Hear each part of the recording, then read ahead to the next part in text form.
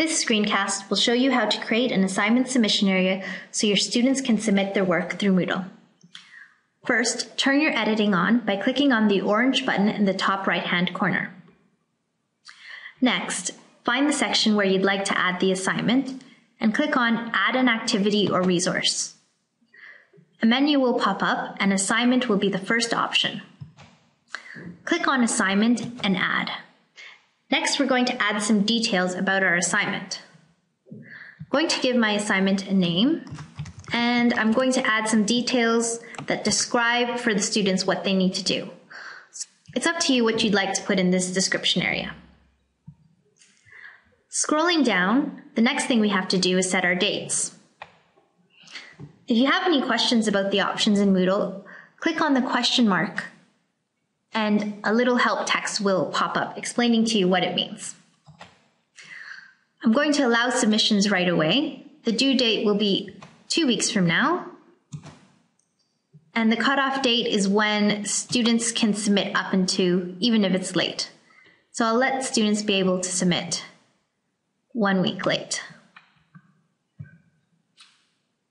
The only ones that I'm going to change here are I would like my students to accept the submission statement so that they can verify their own work.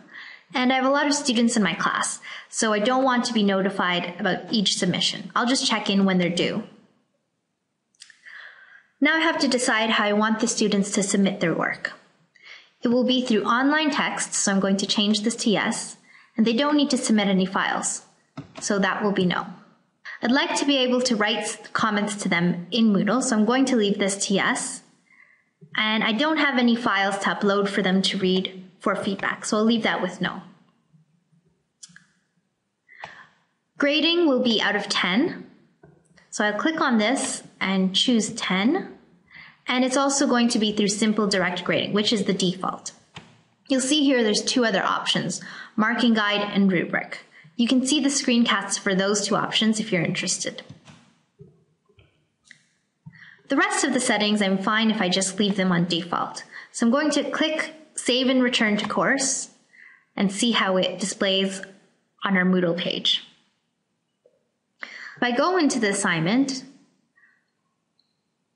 I'll see all the information that I uploaded, the description, a grading summary, which tells me how many participants I have for the assignment, how many have submitted, and when the due date is.